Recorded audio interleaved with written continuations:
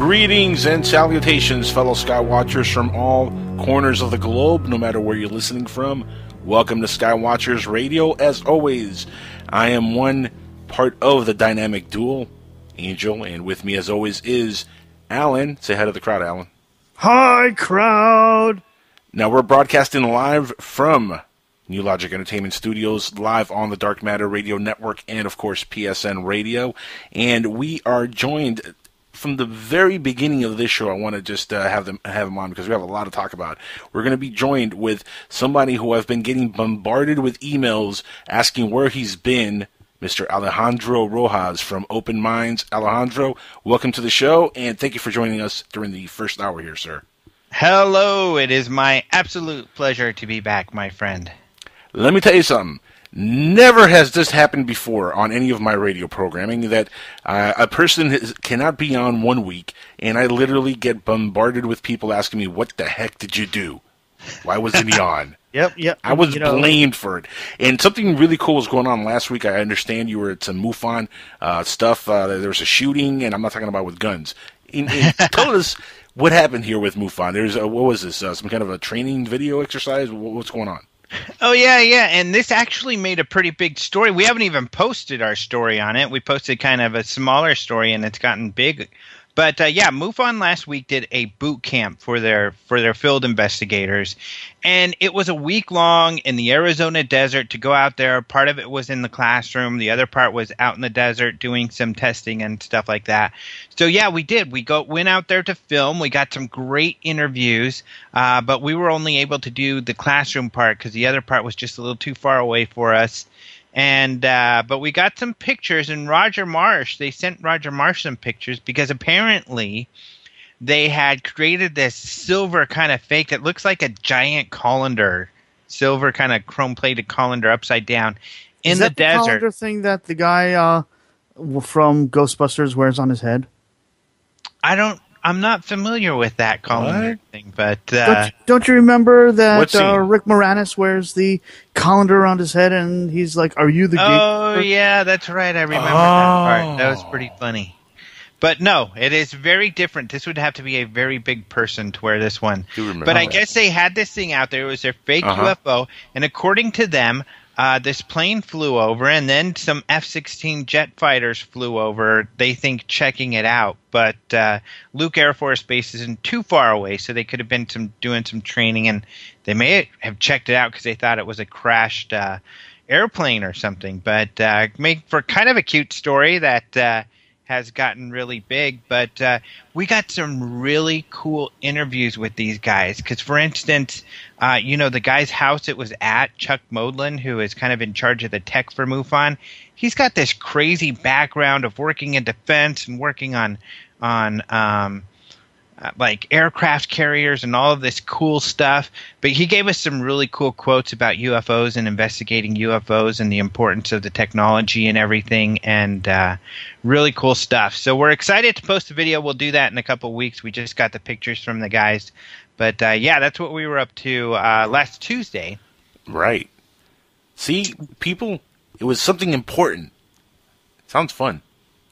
Yeah, it was a lot of fun. So that's what, you're right. It is something that's fun, I think, because people wouldn't know about it. Right. And so it was great that we were able to get out there and tell people about it, because we want to do that as much as possible, is tell people about all this cool stuff that's going on in this field, Yeah, no kidding. We missed you last week, man. We had Travis on, and oh my goodness, it was what so a cool. Fun show that was. Yeah. Yeah, he's awesome. I love having this dude on. I mean, he's one of the best guests to have on the show, and it's such a nice guy to talk to. Really missed you. He says hi, by the way. Yeah, we're really excited because on the 5th of November, we're going to go out there to film this. Skywatch at the place where that all took place. Where it actually happened, yeah. Yeah, so if we get taken or if he gets taken, and it's funny because I interviewed him, and the last thing I said is, we're going to be out there, so if you get taken, we're going to film it. And he had to pause. Like, he was like, oh, he's like, I wouldn't like that. He would not be a happy camper. He wouldn't be happy with round 2. Yeah. Has he been back in the area much? Because I know he doesn't like going to that area much. He doesn't go there much. I wrote a story about it last week, just specifically on that aspect. And you're right. He doesn't go back there much. It took him a long time to go back there. He's only been back there once in the night, and that was for a filming for a Discovery Channel thing. So it was with a lot of people. So this will be really the second time. Well, it'll be with another group of people, but doing a Skywatch. So he gets worried about being out there. He gets kind of freaked out. Do you blame him? Yeah, I know. Why put yourself out there, though, if you're going to be worried about it? I mean, it's kind of like inviting them to come back and take them. Well, I think I'm sorry, go ahead. I was just going to say all these TV shows, and everybody's probably begging him to take him out there.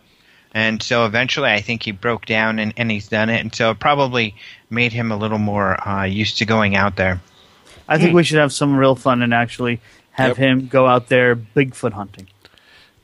Just cross-pollinate. That's it. Just cross-pollinate the whole entire event. Well, I know there's some guys in Arizona because he's kind of our little Arizona contingency. Because he's out here. Luckily, I get to see him. We went camping a few weeks ago. And there is this group of Bigfoot hunters that kind of join us sometimes in these excursions. So they were with us just a few weeks ago. I hope that's not Bobo. It's not Bobo. Bobo from the show. Yeah, no, it's these other guys. They're specialize in the Mogollon Rim and the Mogollon Monster. They call the Bigfoot out in that area, but. To be honest, I forget what they call themselves. All I could say is great googly moogly. Yeah. Everybody, in paranormal field, all the groups have their own names and acronyms and stuff. And indubitably. Speaking of great guests, tonight, by the way, before we continue with the news here, Alejandro, we're going to have an amazing set of guests after this segment. We have Dan Martin, who's going to join us at the end of this hour, and we're going to talk about some stuff that he's promoting. Dan Martin's a really cool author. He has a book about how to survive the global apocalypse. Or which any kind one? Of the financial one, the zombie one, the Ebola one, or the alien one? The one DC Comics is going through after Marvel announced their cinematic Phase 3. Oh, but anyway, good God, yes. You like that dig, huh? All right. Oh, yeah. We're going to talk to Dan about some really cool stuff later, but in this second hour, and I got to mention this, Alejandro, because he actually said to tell you hi. So, and I know he's listening. Hello. We're going to have none other than Mr. Michael Heiser on the show. Let me rephrase that. Dr. Michael Heiser.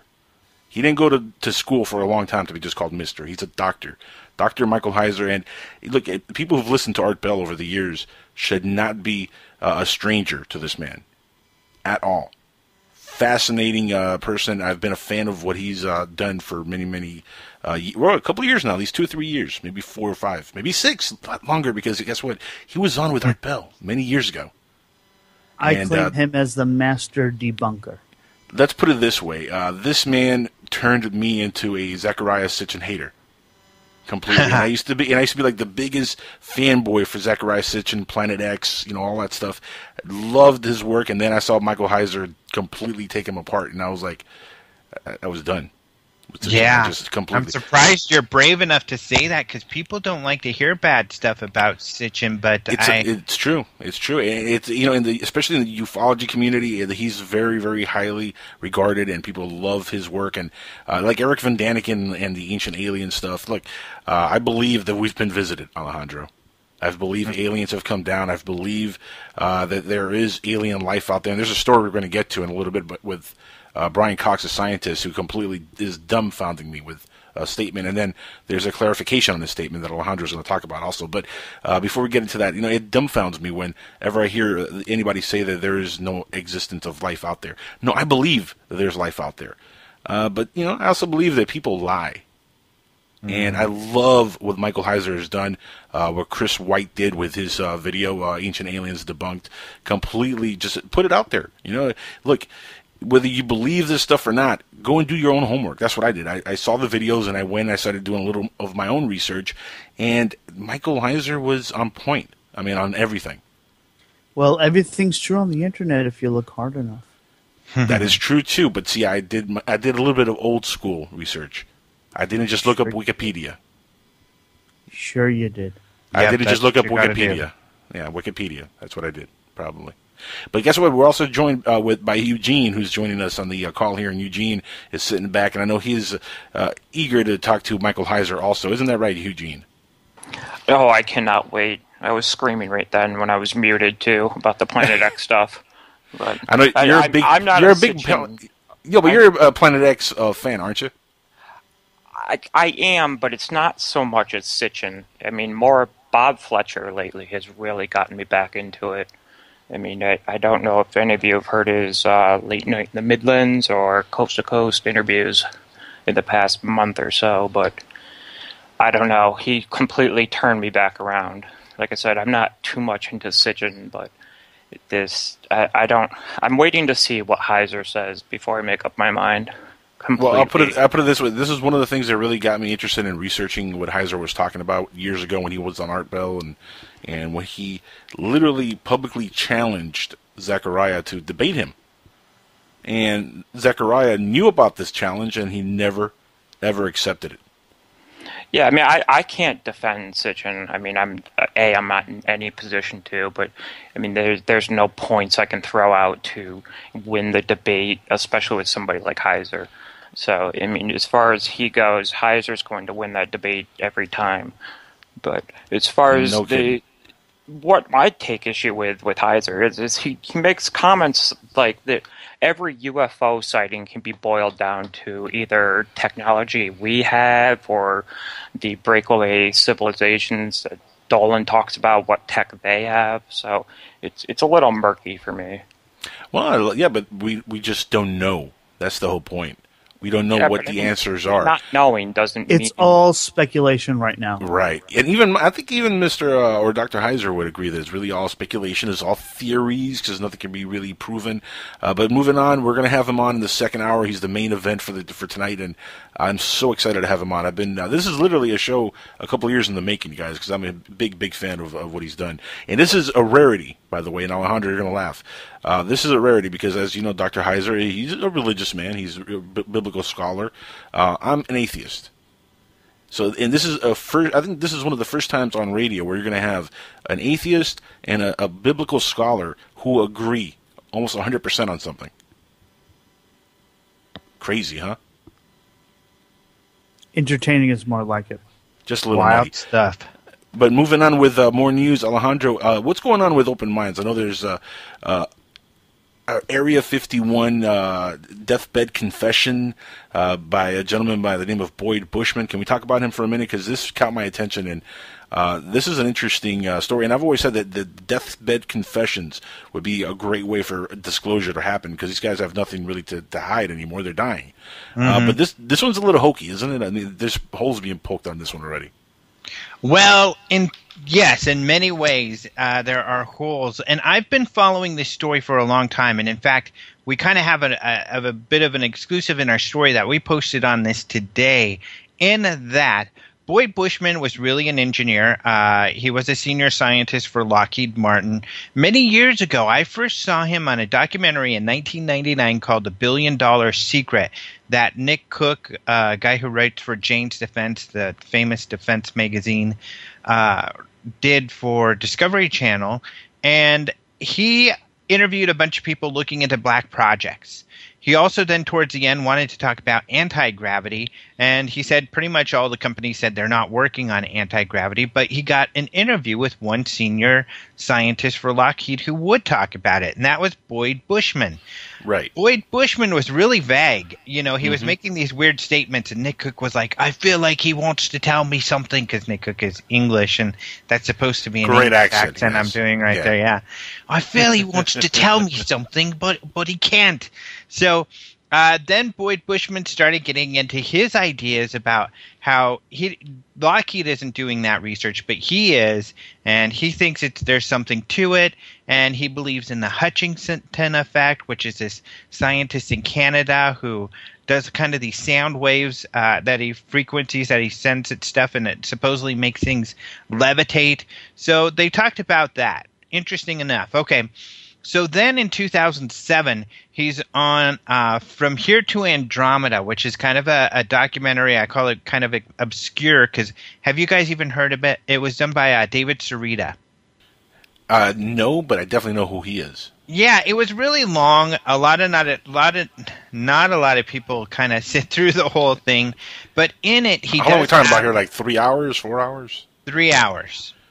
But long, it's kind of slow, you know. So in it, and it's a little nebulous about what the focus of the whole thing is.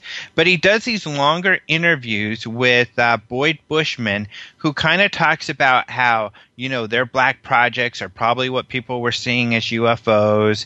He kind of alludes to Bob Lazar in Area 51, and says, "I gave you the Bob Lazar tape, so that should tell you something." And then finally, at the very end of the interview, he talks about how supposedly he had a friend who was a jet fighter pilot who shot down the Roswell UFO and then went and walked in the UFO and saw the aliens. So he threw a little bone right out there on that. Of course, he talked about Bob Lazar's videos, but Bob Lazar had a lot of videos out by 2007. All of his stuff's posted on YouTube, so not that big of a deal there. And I have big news concerning Bob Lazar too, actually. Oh, really? Yeah, this is interview good stuff. time. We'll get to that in a second, but continue. Yeah, but so now this new video comes out. They're calling it a deathbed confession, but it's not really a deathbed confession. But it is the latest interview with him, and it was done. They don't say when it was done, but before he died, which was August 7th. So he only passed away recently. But in this one, he's way out there. He's talking about how he's talked to his team at Area 51, and his team, gave him some information. And actually, I kind of skipped the exclusive part that I had, because in 2008, I was talking to a UFO researcher, and she said she was friends with Boyd Bushman, and she had a polygraph test that Boyd Bushman had taken where he admits to working at Area 51, having met aliens and handled alien material. He says he worked at S4 and he met Bob Lazar in this alleged polygraph test. So she forwarded me the email. So I told her, well, I would like to post it, but I'm going to ask, Boyd Bushman first. She said, go for it. I emailed Boyd Bushman because she forwarded his email, so I had it there, and I said, I'd love to interview you and to talk about this polygraph test. And all he replied was with 3 letters, or 3 or 4 letters. It essentially said when and for how much compensation, and in fact, I think it just said when and compensation ? Oh wow. Yeah, so I replied and I said, well, I was just going to, hopefully videotape this and put it on YouTube for free, but if you need money, let me know what you need. Didn't hear anything back. I figured, well, at least hopefully he could verify the polygraph is real. He didn't respond to that email. I guess my only guess is maybe he was thinking I'd come back and say, well, of course, we want to pay you $15,000 or something, but I didn't, so he dropped it. I don't know what the deal was, but anyway, I didn't hear anything back, nor did I post the polygraph because I didn't have permission. I sent it to a few researcher buddies, and to their credit, they never posted it either. They kept it confidential like I asked them to, so that was really cool. But anyway, now, this latest video where he says he wasn't at Area 51, so his story kind of changes this whole time. But there was a team that was. They sent him these pictures of these close-up UFOs, and the pictures are not that great. Nope. They say, okay, we also send you this team gave him pictures of an alien, and we'll get to that in a sec.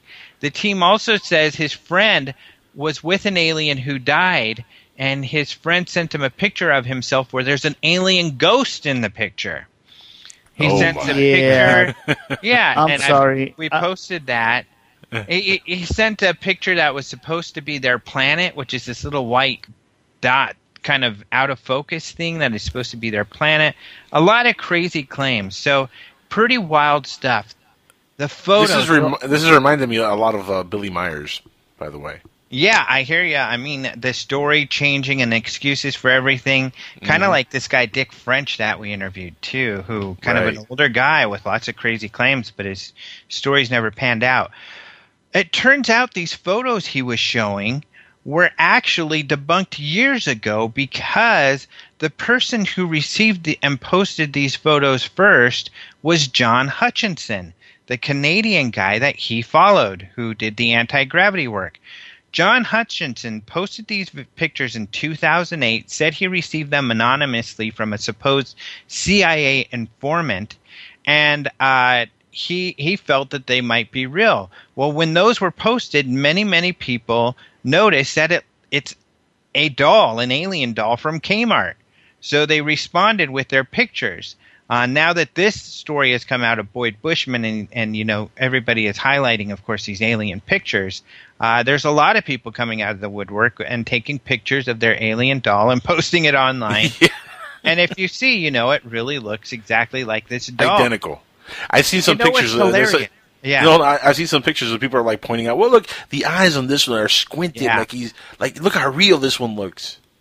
So this one has a little bit more mascara than that. Yeah. So what people are out there saying, and it's kind of frightening how many people believe this, and some of the listeners right now will probably say they believe it. So what the theory is, a lot of these people have, is that the government made the doll and had Kmart sell it so that if pictures of the alien ever got out, they could say, no, it's not an alien, it's a Kmart doll. How's that? Now, if you saw the Kmart doll moving and there were no puppet strings, then we'd have something to talk about. And it's surprising. You're going to get this response to your show. Every time I post a story or every single post of this story I see, there's somebody suggesting that idea, even way back when with the John Hutchinson stuff. So that's another problem. He said he got it from his team at Area 51, but he actually probably got them from John Hutchinson, who posted them years ago. Or from Kmart directly. There's a lot of holes in the story. Probably, yeah. I'm going with that one on this one. Here's the big Bob Lazar story. So he claimed in the polygraph thing that he worked with Bob Lazar at S4. Bob Lazar is notorious for being very hard to get a hold of. The only person he really talks to in this field is George Knapp, because he talks about he doesn't like being part of the UFO field. Well, George Knapp is a good buddy of mine, and we've been talking to him and saying, you know, in these last videos for the anniversary where Lazar did some interviews that George Knapp posted, he has an important message to get out there. And we would love for him to come to the UFO Congress and tell that message. And George Knapp said, well, you know, if anybody's going to do it, I would trust you guys because we've got a long history with George. And so it's going to happen. Bob Lazar has agreed to come to the UFO Congress in 2015. Wow. George Knapp is going to do an hour or so about Lazar, and I've seen him do this. He did a similar thing at MUFON, the MUFON Symposium. If you're a skeptic to Bob Lazar's story, once you listen to George Knapp, you're going to be scratching your head and saying, well, what the hell's going on here? So, and then they're going to do a Q&A, and they're going to sit down, and George is going to pick some questions that we'll be gathering over the next few months and at the conference, and George will ask. Hang on, that's not fair. He's going to choose which questions to answer, not take and field answers directly from the audience? Yes. Yeah, that's not fair. That's not. No. I'm sorry. No. He can't pick and choose. Live calls on this show? You do? Yes, we do. Of course we do. Absolutely. Many times you got to admit you regret it. Hasn't that really happened yet? No, not yet. No, we've only had good callers. Squatch once in a while. Yeah, we've had good callers for the most part. Which is good. Do you screen? Nope. Unscreened calls, man. Nope. I don't know how you do this, but that's great. Every time I'm on Coast to Coast. Because we have intelligent, non-sarcastic listeners. Yeah, you do. Why. Yes. But even at our conference, I would say a quarter of the questions, and I'm sorry for the people who attend the conference, you're probably not the people I'm talking about anyway, because it's the same jokers who run to the microphone every time, and never do they want to ask a question. They want to make a statement that often has nothing to do with what the speaker just talked about. Mm-hmm. And I've noticed that. Yeah. For these reasons, it's really frustrating, and we really want to get to the root of things. However, I am good friends with George Knapp, and we've talked about this. And George does not shy away from the hard questions. George is a journalist. He understands that you can't do that to be legitimate, because he's a journalist. If he's going to ask questions in an interview, he's going to ask the hard questions. If Right. you listen to him on Coast to Coast, he always goes for the hard questions. So he will be asking the hard ones. So that's a good thing that, it's not just going to be that kind of this silly little Pollyanna. Yeah, it's not cookie cutter. He doesn't. What's your favorite color? Right. So when you were on Area 51, what color was the phone you used? He's an ass. That's one thing about George Knapp, and I've actually interacted with him a little bit in email and tried to get him on the show here. He really is a legit dude when it comes to that. That he is. Mm-hmm. That he is. He's an awesome dude. He would do it if he had time, but I mean, if you know what, your news reporters are busy 24/7. You never get really time off when you're a news reporter. On top of that, he's doing Coast to Coast and stuff. He's a extremely busy person. I say they have a screener at the event, just not a screener, but an MC saying, "Sir, you have a question. What's your question? Okay, let me repeat it for the audience." Yeah, well, it just doesn't work. You can't screen at a conference. The only way you can screen is have people write down their question and bring it around, because you can't waste people's time. Okay, ask your question. Well, sorry, we don't like your question. Can you go sit down? I mean, what's he afraid of at this point, honestly? Well, but it's not being afraid of something. It's getting good questions. You're just afraid someone's going to go on a rant for no apparent reason.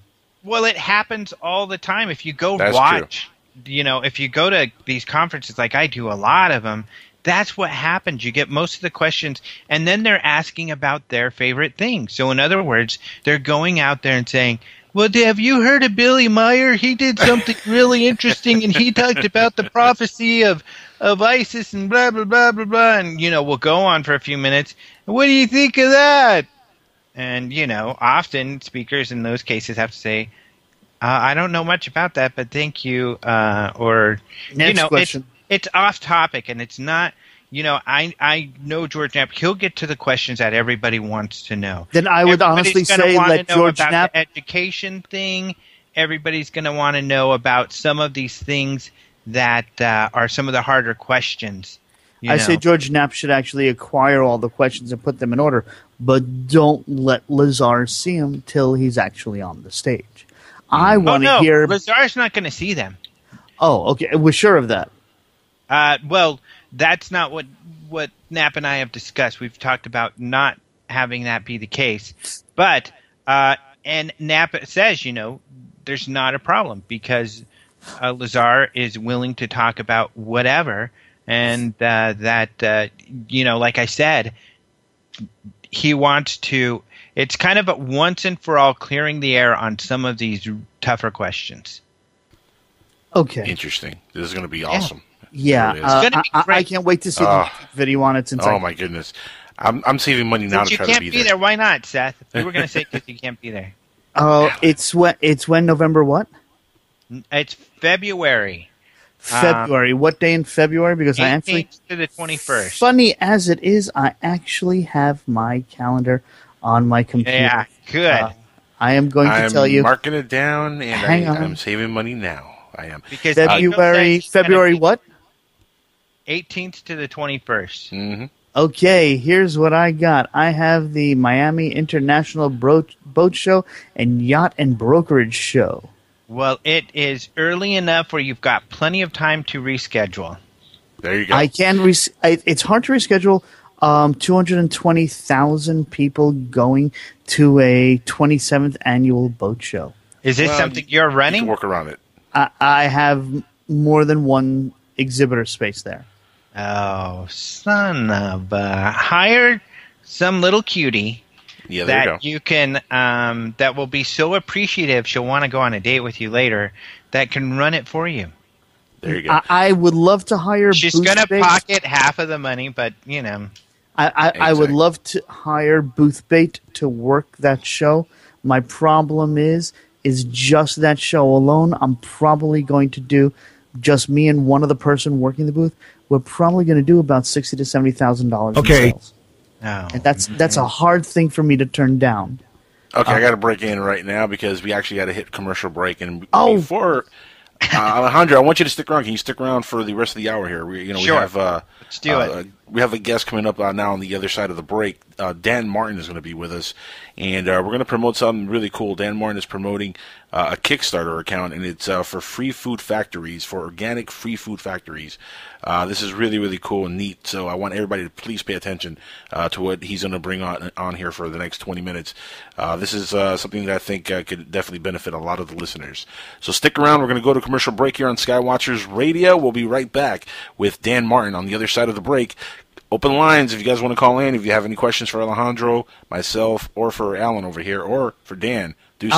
I'll let Alejandro try and convince me to get to the convention while on break, and hopefully we'll have a real answer after the break, folks. Keep you in suspense. Welcome back to Skywatchers Radio, live again on the Dark Matter Radio Network and PSN Radio. With us on this second segment of the first hour, we have none other than a good friend, Dan Martin, who's been on the show with us before to talk about the apocalypse. Well, now he's on to a different project, and a really, really cool project.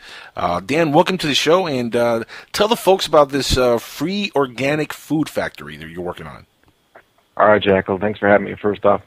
As we went over before, let me just run over just quickly for the listeners that don't remember or haven't heard.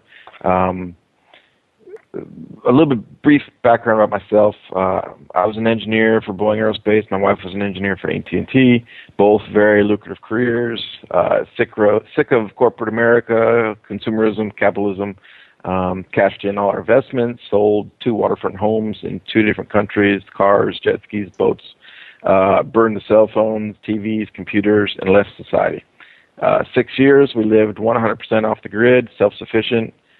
We didn't leave our homestead once. We didn't see or communicate with even one other person the entire time. No news, no TV. We made our own home, our own food. We grew our own food. Made our own solar panels and wind turbines, gray water systems, rake catchment systems, so on and so forth. So what we got going on now is... well, let me just kind of run you through a little example, a little daydream here. Imagine this. Imagine you walk into a restaurant for a nice, relaxing meal. You sit down at the table, grab your menus, and in nice, bright red letters, the letters F-R-E-E appear next to each succulent dish. That's my favorite word in the dictionary, by the way. Succulent? If it's free, dish? It's from me. No, free. Second, that's my second favorite word. You know what the greatest nation in the world is, folks, right? Freedom Nation? No, donation. Oh, well, that's it. Uh-huh. Continue. So, just free. Every meal, every dish is free. No catches, no hidden fees, no donations, no cash registers. Okay, here's another example. You walk into a local organic grocery store, and guess what? All the produce, all the seafood is completely free. You fill your cart with a little bit of this, some of that. Your total adds up to $0.00. And again, well, you know, no as a big guy, I must say this is sounding like Nirvana to me. Well, I like where this is going. And I get, you know, how could you possibly do this? You have expenses, you have profit, markup. Right. How is this possible? Right. And that's it goes back to exactly what we did.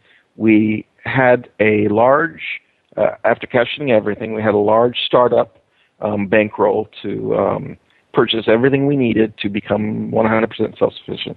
Like I said, we produced our own electricity. We had natural and passive heating and air conditioning. We lived in a non-habitable free trade zone. We didn't pay taxes. Don't work, so there's no income taxes. We built everything ourselves, so there's no construction fees, no insurance, no expenses, no cell phones. We made our own fuel, no cost of gas, no mortgage. Once you eliminate all the expenses, you know, there's no need to make any profit. You follow me? I follow you. Now, if we can do this on a larger scale... Don't know if I can do this, but I follow you. Go ahead. Which we are doing. We're doing it right now, actually. Feeding a small community of about 2,000 people in a little village called San Pancho, outside of Puerto Vallarta. And we're growing all of our own food with aquaponics, hydroponics. And we're seeing about 2 times the production rate, 2 times the size of produce, 2 times the nutrient and sugar content, and roughly about 4 times the quantity due to an indoor year-round growing cycle. And that's with 99% less effort, 99% less cost, 99% less water, and almost 99% less loss when we compare it to current annual industrial food production yield rates in the same zone. And then we don't have the hardest... Hang on, I got to ask a question. Sure. You're telling me indoor it's 99% more efficient than outdoor using the natural sun's rays with the cost of electricity. LEDs do consume power because that's actually something I'm more than familiar with. Mm-hmm. And we get all of our power 100% free. You get all your power 100% free. Solar power and wind turbines, 100% free. Can generate enough power to provide enough LED lights for... And move the water pumps. Okay. We're producing about 6 tons of produce and seafood a month. I understand it, but the amount... 2,000 people. Okay, so my question then would be the enormous amount of money you need to construct the facility to house the lighting, the pumps, and the plants in would be your exorbitant cost.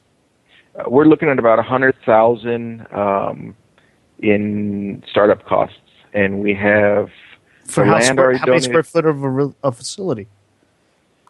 We're looking at building a. Let's see, I'll tell you right here. Sorry, I'm a number country.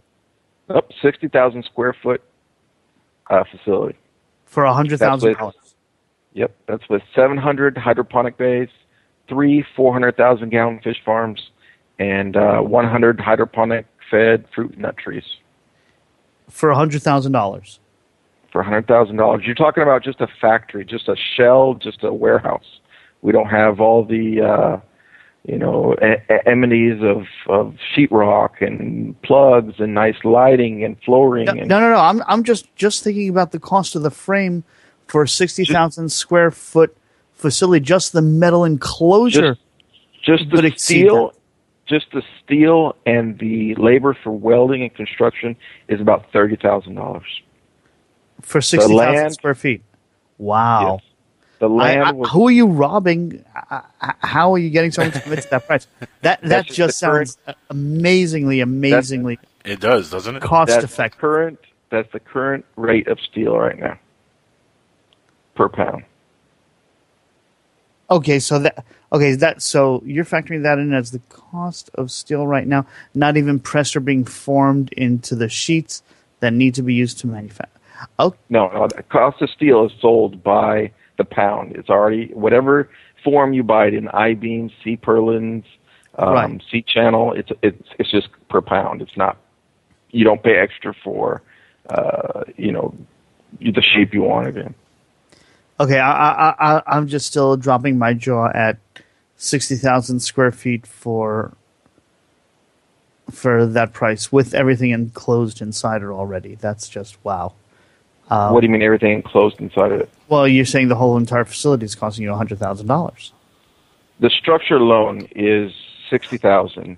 The what we're going to have to pay to have the hydroponics set up, the bay set up, is about another $20,000. But we are pretty much moving our whole facility from Puerto Vallarta up. So we're just going to pay transportation costs on that. The land was donated. We have all the stock ready to go, all the plants, all the trees, all the produce. Okay, so you have the existing raw materials to make this all come together. But so the actual startup cost is not $100,000. No, it's only going to be 62 or 67. I don't want to. It's either 62 or 67. But you're not counting in all the assets that are coming along with you to put it together. True. You mean what it's going to be worth? No. Well, you're bringing plants. There's a value to that. The LEDs that you're installing, there's a value to that. Even if it's something that was purchased prior, it still goes into the cost of putting this thing together. You can't tell me this whole facility is costing just $100,000. The structure loan is costing $67,000. That's it. Right, we have the land donated to us. We have an angel investor out of Houston that's going to pay for all the pumps and lighting. Okay. Now I'm seeing the bigger picture here. I'm just talking about structure loan. Well, the crowdfunding is only for the structure loan. and what we need to pay for permits for construction and the labor. All right, but everything else is coming along with. There's, right. There's other external investments. In other words, that's already paid for. The Kickstarter campaign is. Tell us about the Kickstarter, because we're almost short on time here. So let's talk about the Kickstarter. I'm sorry I went on a stretch on this. I'm just trying to understand. We're going to get the same questions from the contributors, so I'm glad you're covering it. And, I'm trying to be one. I might be one of the contributors. I'm in a generous mood today. We really don't need contributors as much as we just need getting the word out there. Contributors can come later. We just need to get the word out there. We need to get everybody looking at this as much as possible. The place to go to is www.freefoodfactory.com. It'll take you straight to the Kickstarter. And we're already over $1,000 in the first 3 days with almost 50 backers. And still got 50 days to go. You got a lot to go. You have 50 days. Right. We haven't even started yet. So all the information's there. A great video that they put together explains everything that I just kind of crash coursed in, and some footage of our existing site. We have hydroponically grown papaya trees that are 2 months old that are already producing fruit. And you're talking 2 years on any other kind of tree before it even starts to produce fruit. And that's how we get these massive quantities of reproduction and sounds exciting. And half the time because the tree doesn't have to grow these huge root systems to look for water. It doesn't have to grow these huge root systems to protect itself from the wind and cold. And it develops all of its time and is straight producing fruit. And you give it optimal conditions, optimal lighting, optimal temperatures, optimal food, and it's going to just straight grow fruit really quick and really big and really fast. No chemicals, no pesticides, no GMO. It's completely healthy, organic food. The only food that it's eating, the plants are eating, is the waste from the fish, and then that water is recycled, reoxygenated, and brought back to the fish clean. So it's a closed loop permaculture system, and we're ready to go. It's not a theory, it's not a dream. It's already in work. It's been in work for 8 years now, and we're just upscaling. That's it. Very cool. And again, tell everybody again how they can find the Kickstarter page. Freefoodfactory.com, or go to Facebook and find us at Facebook/FreeFoodFactory. And we just need to get the word out. We're not asking for contributions. Again, if you have to contribute, I'm not going to stop you, but really... Well, you kind of are by asking for pledges on Kickstarter, but that's neither here nor there. Let me ask you, are you concerned with the Kickstarter thing? Because Kickstarter, if you don't meet the pledge goal, you don't get a single dollar. Have you thought about crowdfunding or some of these other sites like Indiegogo or any of these other websites like Kickstarter? We looked at the other ones. They looked at the other ones, but they decided on Kickstarter just because it has a higher success rate. It's a little bit over 50% of the pledge of the projects to go in and get funded. So we went with them.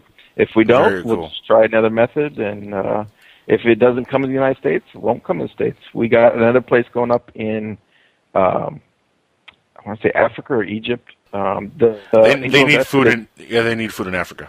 Oh man! The angel investor that's out of Houston is from Africa or Egypt. I don't remember which one offhand. But one of the conditions that he's donating the pumps and materials is if we can duplicate it for him in Africa or Egypt. So that's the next site. We'd like to do Detroit, where all these factories and warehouses are already abandoned. They're trying to give them away. Then we don't even need the $67,000. We just recycle a whole building. Repurpose a building. That's an excellent idea, actually. That's a great idea. It's not a bad idea. I was actually in Detroit recently. And you put the people back to work in Detroit, too, because you'll hire from within. Absolutely, but how do you pay them if you're giving the food away for free? All of our staff is volunteers. Oh, wow. In other words, no money going back to Detroit. That might pose a problem to Detroit. Just food. Dan, I hope this meets the goal, man. I hope wish you well on this. It sounds interesting. Again, this is something I think we all could benefit from, and I love free food, so I'm with you. Oh, thank you very much. Thank you for coming on the show. And again, everybody, check out the Kickstarter account and make sure you pledge. Even $1 helps, right, Dan? All right. Oh, the thing is, even if you just pledge $1 and make sure you comment, it boosts us up in the visibility of the search engines. Just the $1 pledge. It doesn't matter the quantity or the quality. Sorry, it's the quantity. The more pledges you have with the comments, the more visible the campaign is. So yeah, just $1 will help. Exactly. Dan, thanks for being on the show, buddy. Thanks a lot, partner. I appreciate it. Talk to you soon. That gentleman right there is Dan Martin, everybody. Great guy. And that's a great cause, man. It really is, guys. I think No, it sounds interesting. The idea is really, really, really cool. So much luck to Dan. Everybody check that Kickstarter account out. Now, we do have a caller on the line who's been very patient with us, and he wants to ask a question, so we're going to let him do that. Caller, 717. You're live on Skywatchers Radio. Now you can ask your question. Thank you. My name's Lou. Yes, Good evening. he is. I have two questions in a sense for Alejandro. The most specific one is, I read online that he accepted a challenge from Stan Friedman about the MJ12 documents and debating about them. I was curious if that's been arranged, if that's really going to come off. And the second question is, or really for all of you, is when are we going to hear Ray Fowler interviewed? So I'll keep listening, but go ahead. I won't interrupt. Interesting question. Alejandro? The second one first, Ray Fowler, because I think that's great you bring him up because he's kind of an unsung hero in all of this. I mean, he did a lot of the greatest cases and some of the best books. In fact, the Allagash abductions is one that he did, and we're going to have these guys at our conference that were part of this. And this case is as good as Travis Walton. One of the great things about Walton is he's so credible himself. You meet him, and he's a regular, down-to-earth guy. These guys are just like that. So I agree with you. He is right now, the last thing I read about him, he's doing some classes, like free university type classes on UFOs and on life after death, or at least our near-death experiences, which I guess is another passion of his. But nobody I know of has been able to get a hold of him, and from what I understand, he's not really wanting to engage in the UFO field and stuff like that. He's more interested in his death, his other topics. So, yeah, I agree with you. I've been trying to get a hold of him, and I think he'd be great to talk to. But if you can get a hold of him or convince him, I think either of us would love to have him on. He's great. Okay. I'll probably take time and make an effort. So Indeed. Yeah, I'm glad you asked. And you're right. You have listeners that do ask good questions. But we have great listeners on Skywatchers Radio. Surprise! Yeah. It is surprising. No, just kidding. Best network ever. Stanton Friedman. We've been going back on email and everything, and it's really frustrating to me because one of the things he hates now, and I should preface this with that me and Stanton are really good friends, and we, even though we debate, I think more so than with other people he debates, we get along very well. But one of the things that frustrates me is he gets really upset when people don't read his stuff and then want to debate him on it. And that's frustrating me right now because and this is my problem, and it's really been one of my problems with his whole study of MJ12, is he completely ignores how those files came to the public eye and the whole disinformation scandal that took place. He keeps trying to argue with me that there was no disinformation scandal. There certainly was. I am not using verbiage here that is, overblowing, overstating the whole what happened. These people, one of them being an Air Force employee, did say he was he was engaged in conducting a disinformation program. Then this UFO researcher who, and this is an important part, after Stanton did all of his research, the majority of his research, I should say, into MJ12, he got a grant for like $16,000 to research it. After he did this research, and that's when he found out that his research partner was working with the government disinformation guy. This is a big deal, and Stanton has to talk about this. I've gotten him to answer a few questions. Actually, Paul Kimball, who's his cousin, interviewed nephew. on this stuff. Nephew. Or, you're right. I'm sorry. Nephew did a great interview. He just recently posted on this stuff because Stanton admitted to me in private that Bill Moore is a liar and a cheat, and he didn't trust him. And all of these things that happened during this period of time. This is what Stanton told me. He was, for instance, taking money and not sending stuff to people, and this is why Stanton broke off relations with him. But, and it's in the interview with Paul Kimball, so you'll have to check that out. Because my point is, we need to talk about this stuff. This is my research. Just because it's casting doubt on the veracity of the documents, that's a totally different subject. You can argue with Kevin Randall and everything over that. I'm just saying this happened, and how can you try to say that it's not important to the documents? And how can you say then there's no way it's part of this disinformation scandal when the whole term MJ-12 came from Doty, this guy who was working for the Air Force. So I want him to focus on my research. I mean, that's fair. That's what he asked for. And I want to ask him questions about this because he needs to address it.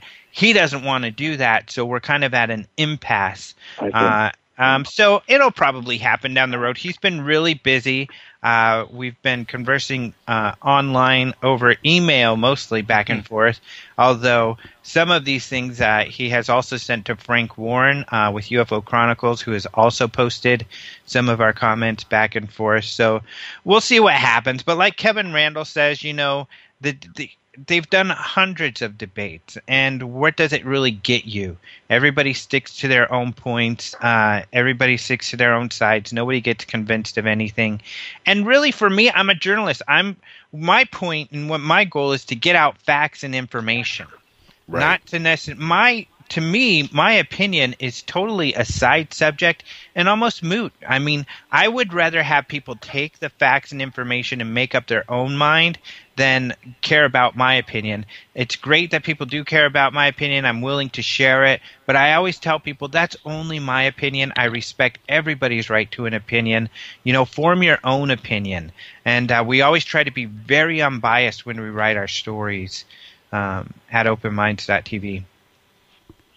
I can't certainly stand in for Stanton with information, but I assume one point he would make is that the Menzel appearing in the list of MJ-12 people is probably way beyond Doty's pay grade. Well, that's not true whatsoever. Okay. And in fact, here's the other problem with that is it's not beyond.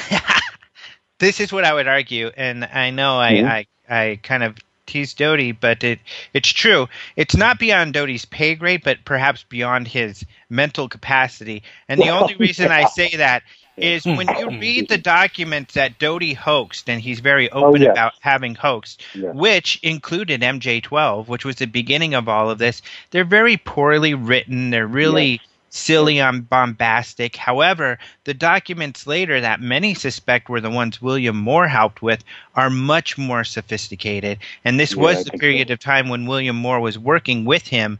And it's certainly not beyond William Moore. I mean, Mendel was the biggest debunker at the time. So he's a perfect type of person to put on a list like that, because then you could say, just like every debunker these days, everybody says every debunker is a disinformation. How many times do you hear that, Seth Shostak is really a disinformationist, or SETI? We've got a story about that today on our website, SETI being disinformationist. So everybody makes that argument. So that would be perfect if you wrote a document today to say, Seth Shostak is actually now part of MJ-12. And, he's just trying to dissuade people and make them look somewhere else when he knows what's really going on. So I don't think that that's that really big of a deal, personally. Otherwise, one of the damning things has always been that Stanton Friedman writes this in his book even, that him and William Moore already, when he saw the list, he knew that it had to be right except for Menzel, because him and Moore had already come up with that list. Had they? Except for Menzel or whatever? Exactly. And I asked him, is that true? He said, of course it's true, because me and Moore, we researched and we made a list of people who were probably involved with the whole UFO thing. And when that came out in the MJ-12 documents, I thought, hey, we were right. Bingo. That's awfully coincidental. And Kevin Randall makes the point that after all of this time, we know more about the major players. We know who were the aides, who were the majors and stuff that were involved with some of this stuff, and why hasn't it come out that any of them were involved, or why were they unaware of this whole thing when in reality they would have been? And it's just because they didn't have the information back then. So, and really when it comes down to it, what have we learned from the whole thing except for chase our tails with Doty's lies? What have we gotten from this? No government document talks about MJ-12. We haven't been able to talk there's to one. Remember? People. Remember the one onion skin document? There's a Twining memo. The other one that Stanton coincidentally only believes 3 out of the dozens is real, but the rest are fake. Right. But that is one he believes is real. If you read how Morse says he got that document, it's really silly, this whole cloak and dagger thing. And I've written about it several times. I have this video on it too. But at Open Mindset TV, you can find a video on YouTube, the MJ-12 disinformation scandal. But the other problem with that is that it was Moore and Chandera, Moore who was part of the that found it. And coincidentally, Stanton couldn't be there that weekend to go with them to go look for this document. And they even say the document was not in a place it should be because it had nothing to do with the documents, the other documents in that area. The other problem is that even if it is real, all it does is say a meeting about MJ-12. It doesn't give any reference as to what MJ-12 was. So if Doty was sanctioned to do this disinformation by the government, if Doty, and that's really the crux. There's a lot of ifs here. Yeah, but if Doty was sanctioned to do this by the government, which is what many UFO researchers, the UFO researchers who know the details about all of this that happened, that's what the vast majority of them believe. And if that's the case, of course they're going to fool us all. I don't think there's any way we'd be able to tell truth from reality if they actively tried to trick us all. It would be very easy for them to do, and they would have a lot of resources to do it. That would mean Doty was working with probably a team of people to create all of this stuff. Agreed. We just can't discount that possibility. Agreed. I agree. No, guys, I have to cut you off, though. We have to hit commercial break because we have a very, very, very important guest waiting in the wings. Dr. Michael Heiser is waiting for us to get him on the show. Lou, I'm sorry. You're going to have to ask the question next time, my friend. We've taken way too much time. We're over on the break here. Guys, we're going to be right back with our main event guest, Dr. Michael Heiser. Again, this is a show I've been waiting for a long time. This is years in the making. I'm so excited to have him on, so please stick around. We're going to be right back with Dr. Heiser on Skywatchers Radio, right here on the Dark Matter Radio Network. All right, everybody, welcome back to Skywatchers Radio, back from break, and with our main event guest. That's right, the one, the only, a gentleman who has been on my mind for years to have on this show or any other show I've been on, because I'm a huge follower of what he's been able to do for the last decade plus. Dr. Michael Heiser is finally on the air with us. Welcome to Skywatchers Radio, sir. Welcome. Thanks for having me.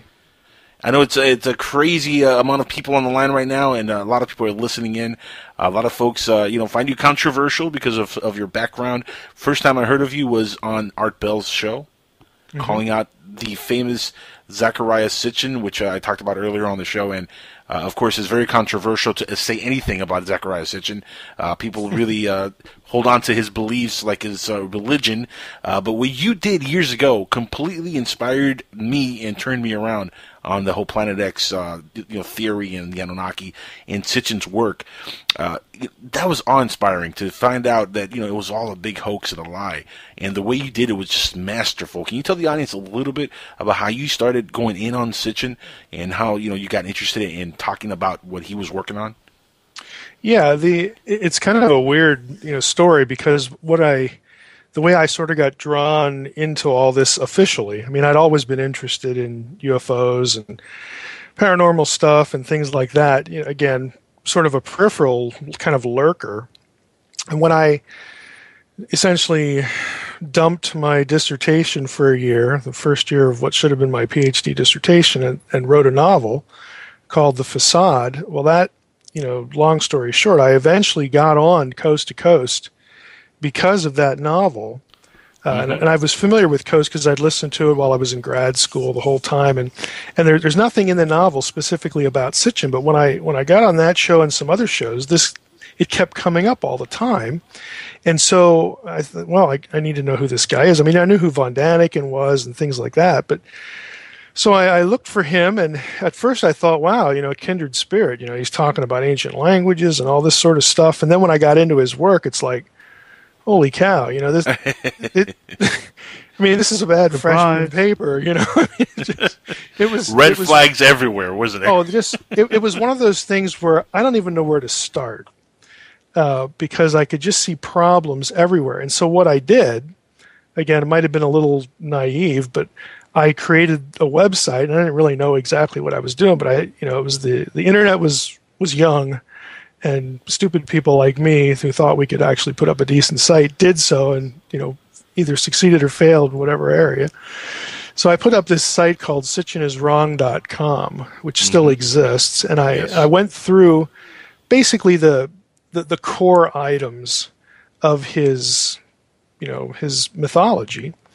And again, I like to say it this way: I am what Sitchin claimed to be. I mean, this is my field. I mean, when you go to grad school, you got to take all these languages, right. Semitic stuff, and so I could evaluate very narrowly at that point what his language claims were, and sort of things like that. And the site has developed over the years. I mean, if you go up there now, you'll see really exciting things like me going to the electronic text corpus of Sumerian literature online. I made a screen capture video.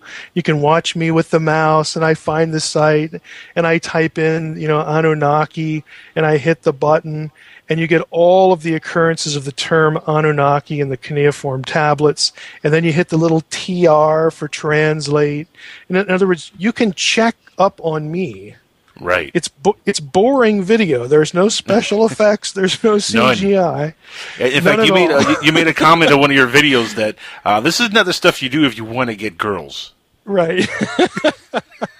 And I was married. Before I was doing stuff. But I would do stuff like that to basically show. Look, I don't want this. To be like it's Mike versus. I want you to just know where the data exist. And then go look. I mean, the stuff's out there on the web. I mean, I canned searches through the Hebrew Bible and put the PDFs up there. Anybody who's followed me for any amount of time knows that I'm big on directing people to primary sources. That usually kills the conversation. Yes. And that's why I do it, because I want. When a claim is made about a primary source, well, it would make sense to go look at the primary source to see, if this is up to snuff or not. But, your listeners should, if I'm new to them, I mean, I'm not Philip Klass here. I mean, I want, to believe in extraterrestrials. I think it would be just neat, the next best thing to sliced bread, that kind of thing. I'm a biblical scholar. I'm not offended in any way by the idea of extraterrestrial life. It doesn't upset any theological apple carts for me. I mean, it's fascinating stuff. And so I separate the serious stuff, what I think of as serious ufology, away from this rather cartoonish, goofiness, ancient aliens wackiness stuff. To me, they're different. They're different realms. Which we'll get to that in a second here. Go ahead, Alan. And I'll continue. Yeah, quick question. Michael, or Doctor, whichever you want me to call you tonight. Doctor? Mike is fine. I used to tell students they could call me Mike or Your Holiness, and it was usually Mike. What's your opinion on the Pope just recently announcing that he believes the Big Bang Theory is actually accurate and true?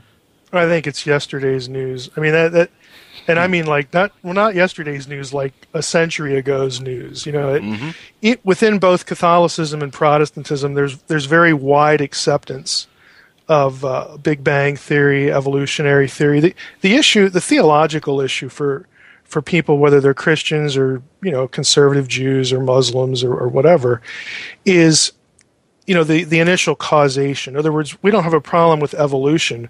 We do have a problem if it's totally naturalistic. In other words, right. You leave God out of the equation.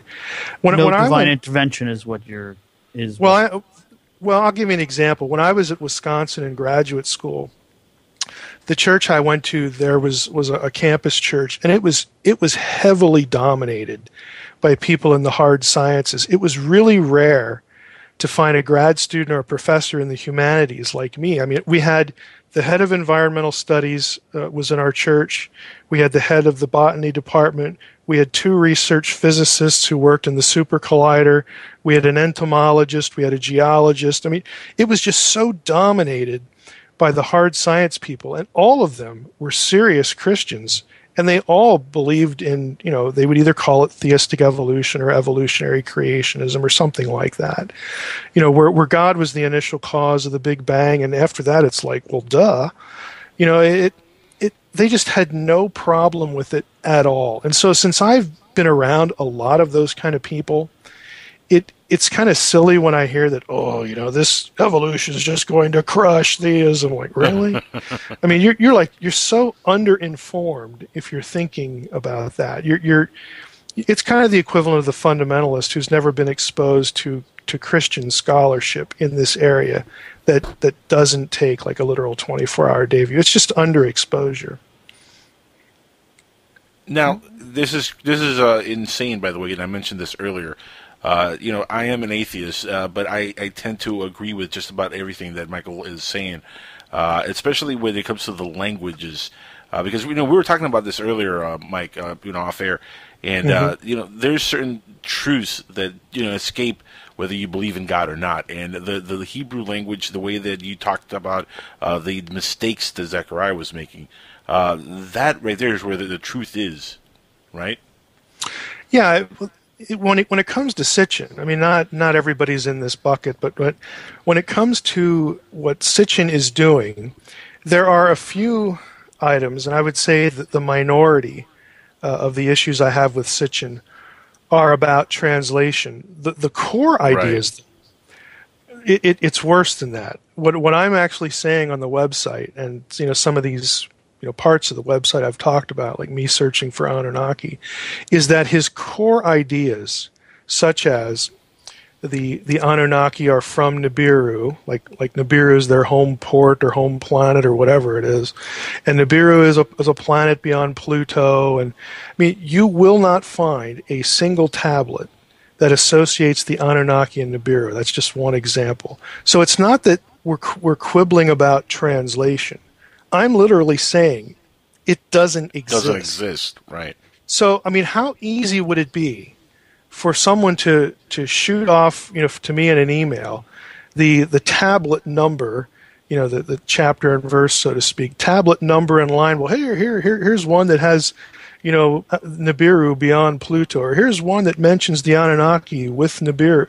How easy would that be to basically just make Mike go away? Right. If it existed. And so I'm saying, look, the core ideas just literally aren't there. And, when you get beyond that, it's like he's making mistakes with Hebrew grammar. Language, like you said, language is what it is. Now, and let me ask you, do you think this was a mistake, or do you think some of this was done on purpose? Because when we, moving forward out of Zecharia for a second, when I saw the Ancient Aliens Debunked video that you took part in also, these guys were like flat out lying. Yeah, I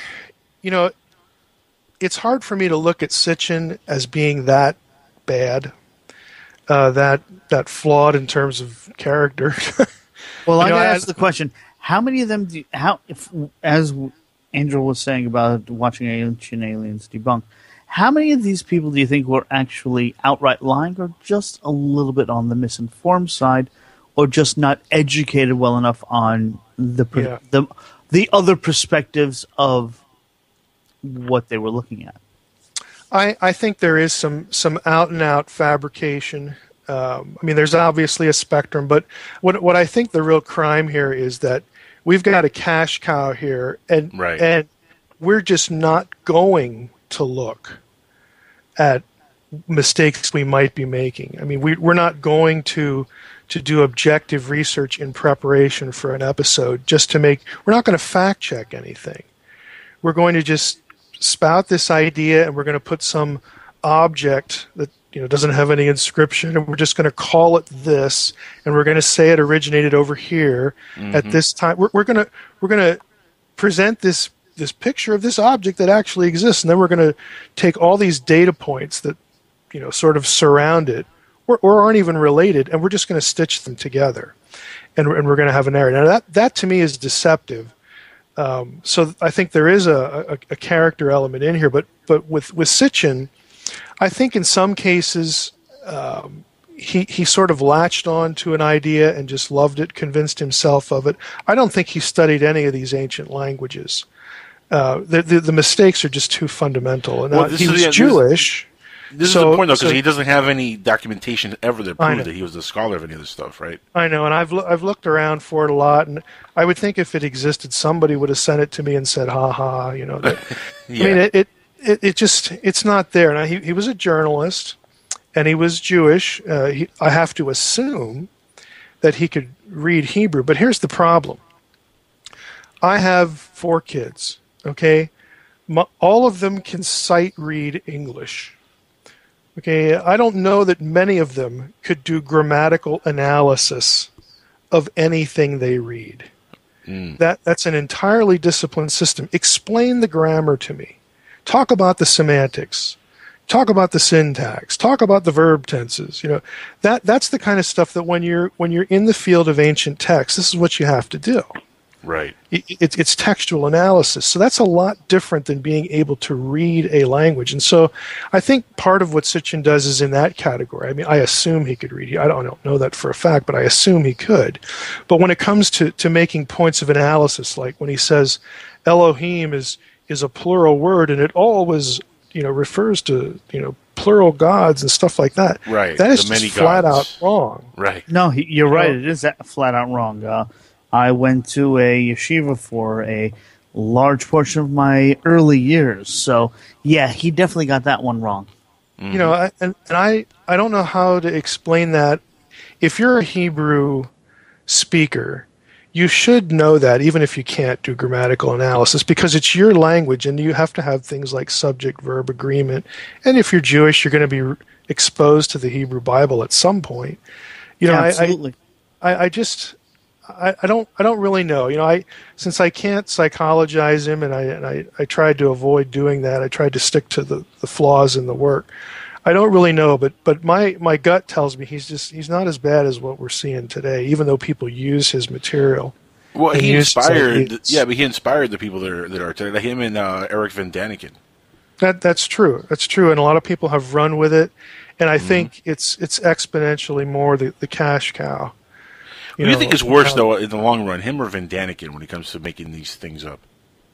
I actually think Van Daniken is, because Van Daniken included that, I think, a fairly sinister racist element in his ancient astronaut theory. And I don't see Sitchin doing that. I mean, there are places where Sitchin even tries to sort of talk positively about the God of Israel and things like that. But Van Daniken, I mean, his personal history is very checkered. He's got this, the Africans in Egypt, that was just a flawed genetic experiment. I mean, he says things like this, and I don't see Sitchin doing that.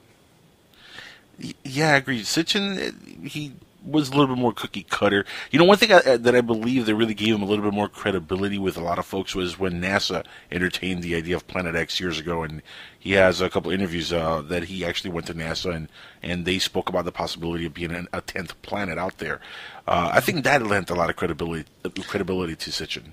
Yeah, and it's a classic example of correlation not being causation. Right, exactly. Well, don't forget also that a lot of the other thing that NASA pointed out was a lot of the stars that we see out there are actually binary star systems. Right. And they've actually hypothesized that we are actually part of a binary system. The problem is that can't find it. Yeah. It's not that we can't find it. It's a brown dwarf, which really isn't something that's easy to find. So with a brown dwarf and maybe one or two planets orbiting that because of the gravity. It's an interesting. The conversation here is interesting in that it shows how Sitchin was able, after a book or two, was able to sort of draw on catastrophism, the old Velikovskian models, for some of his things. So Sitchin is actually fairly eclectic as well in what he's. Where he's going, where he eventually went, I guess is the best way to say that, as other ideas accrued, to his initial work. But, I think, he, and it may have been his publisher. I mean, I wasn't reading him in 1978 when 12th Planet came out, but on his books, I don't know about the original. I was 1 year old. I wasn't reading him either. So. Yeah. But the books will make the claim that he's an ancient language scholar and stuff like that. Right. Well, you never saw that with von Daniken, and so it creates this air of credibility, to what's being said. And frankly, like I said, this isn't stuff that you do to get girls. I mean, how many people go into this stuff? I mean, these departments, reality check here. My department at the UW was small. Okay? Yes. I mean, it's not like people are fighting to get in to do Hebrew and Semitic studies. Yeah, but you're going to get girls with the scary cat lady women. Oh my! I'm sorry. Let's just not go there. Okay. Well, hold on one second. Alejandro, you're still on, right? Alejandro, are you still there? Or? He might have muted himself. He might have muted himself. Yeah. Okay. I did myself. I am here. Okay, for all of us here who have been to UFO conferences and other conventions, would we all agree? And I'm not trying to stereotype or anything, folks. Oh, boy. Really, of course, not. Tell me, how many of the women that you do see there come off like that scary cat lady? At the UFO Congress, the women are beautiful. They are gorgeous. You know what they say on the internet? You know the famous quote on the internet: "Pics or it didn't happen." Show me pics or it didn't happen. I do believe their chicks are into UFOs. All right. There's a lot of cat ladies there. I've seen some strange things. I'll just leave it at that. It's a distinct minority. It's a distinct minority. We are a distinct minority. Well, I know, but it's a minority within a minority. I'm Cuban, so I'm definitely a minority. Now, I don't know what the word is for that, but Cuban. Yeah. No, distinct minority within a minority. A minority within a minority.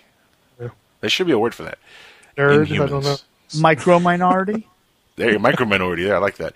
Now, speaking of minorities or people in general, did you go and get attacked by anybody after you started coming at Zecharia Sitchin? Like, did you find some of his big supporters or fans? Did they come at you at all at some of these lectures? I mean, did you find that there was any negative blowback from you coming out and pretty much tearing his entire theory apart?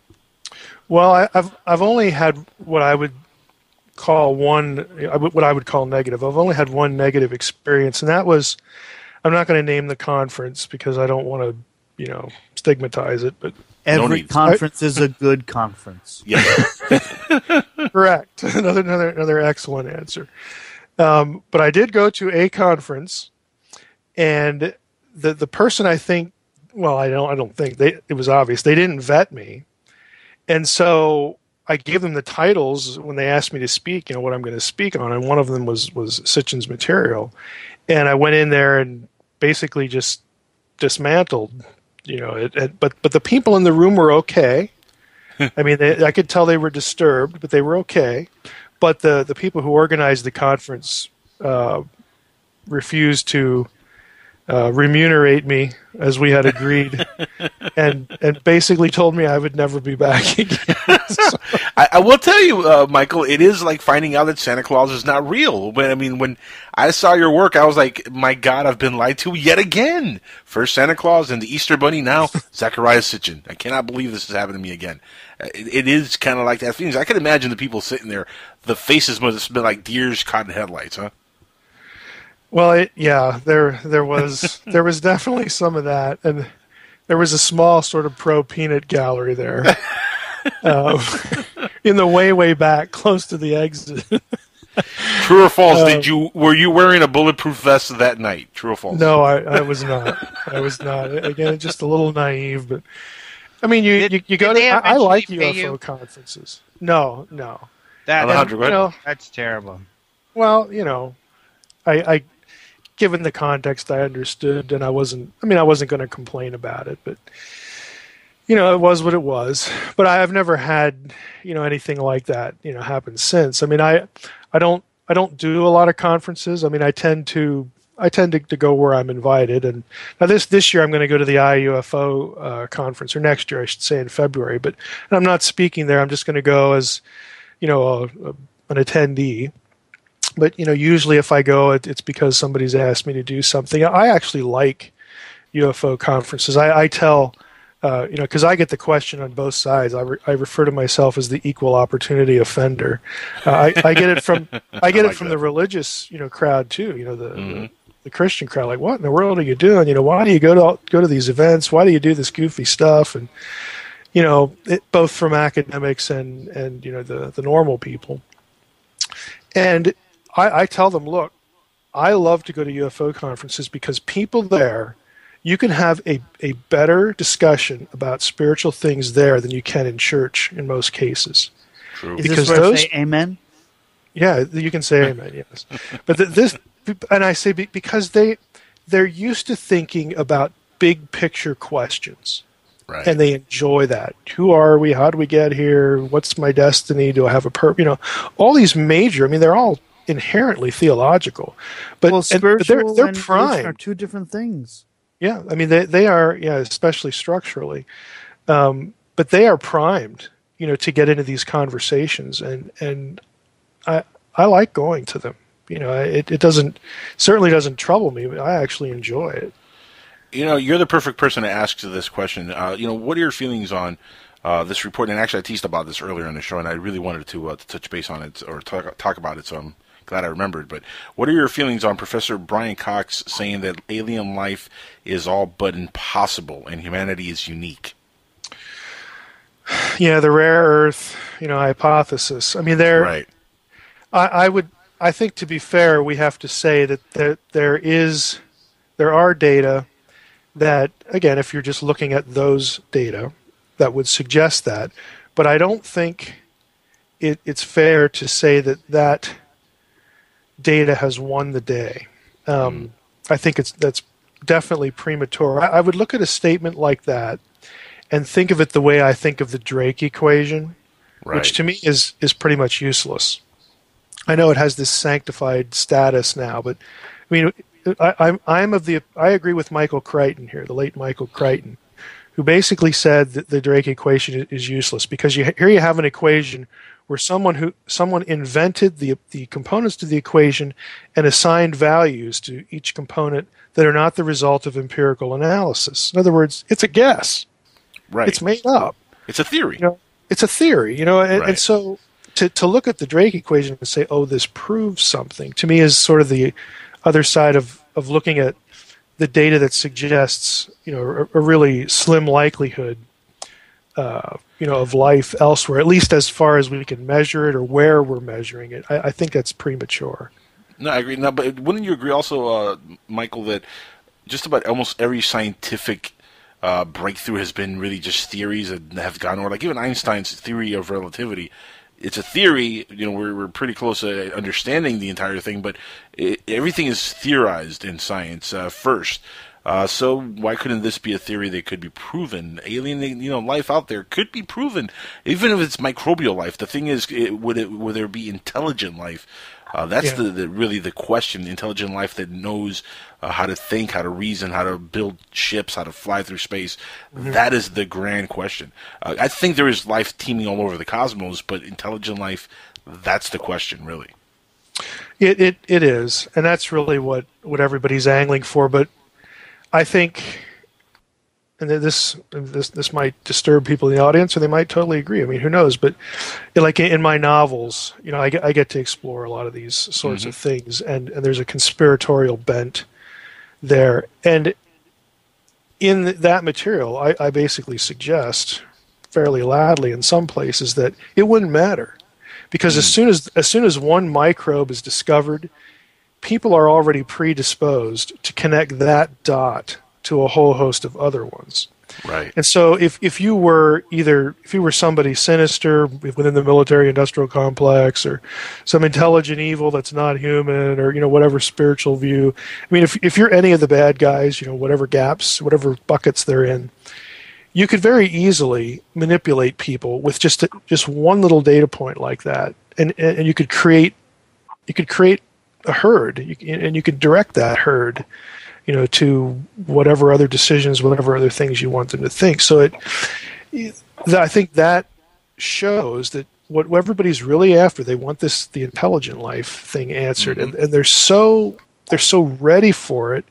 And I want this to be valid too. I mean, again, in my lifetime, I have a small list of things that, boy, I'd like to know if this is this or that, and this is on that list. It really is one of the most important questions that mankind could possibly answer. Are we alone? Yeah. So not only are we alone, but are they positively intelligent like us? I mean, that's a heck of a question. Yeah, and so I'm there wanting proof for this. And that's also the danger, because the more you want it, and the more you really assign sort of, like you use the term, kind of religious qualities to it, the human propensity is to evaluate the claims less, right? Because of the direction that you want it to go, and I think that's a danger. It's also why in today's conservative Christian world, the question of ET life is sort of viewed negatively, whereas even just a couple centuries ago, it was actually viewed very positively. And that's because in today's world, the discussion can't happen without marrying it to, and I don't think this is necessary at all, but it happens, without marrying it to naturalistic evolution. We found this microbe, therefore aliens exist, and they got here just like we did, there is no God, and all this kind of stuff. Well, those are all non sequiturs, right? But they're going to be the way that either certain people think or something is presented. And so people who are, religious and have a reasonably high view of the Bible get troubled by that. And that bothers me, because I don't see any of those things as necessarily connected. Would you say that there's any indication at all in any of the religious works, Bible or the Torah or anything, that could indicate any alien intervention whatsoever? Well, in intervention, I don't see that, but alien or at least interaction or presence, right? Presence or existence. Existence is the big umbrella one here. There are actually places that let's say that. I mean, I'm not the guy. There's a stack of Old Testament references. Yeah. Well, my go-to place would actually be New Testament. There are a couple places in Hebrews, the book of Hebrews in chapter 11. There's one in Hebrews chapter 1 that talks about God making the world and things like that. If you actually look in the Greek text, that the term translated world in those verse references is actually plural. Now, grammatically and semantically, there's a way to look at that and not conclude that more than one is meant. It's a language issue, but you can certainly look at that and say that more than one is meant. I mean, you can get that from those passages, and so if tomorrow ET lands on the White House lawn and say, hey, we aren't alone and all that sort of thing, it's like it's very easy theologically to say, well, I guess the plural form of the word there was meant to tell us, meant to inform us, even though our minds didn't go there initially, was meant to tell us that, yeah, there are other worlds. Right. I mean, that's easy to do. But again, this isn't any profundity on my part. I mean, this material was discussed back in the 19th century, by people of whether they were Catholic or Protestant, and of course, you have your peripheral groups, you have your Gnostics and your Theosophists. They're all interacting with ancient texts, and they're talking about passages like that in a positive way with respect to other worlds. That was common. If you had a Christian audience, I could give you names like Timothy Dwight, who was the president of Yale, very famous Protestant, theologian. Chalmers, very famous Presbyterian preacher.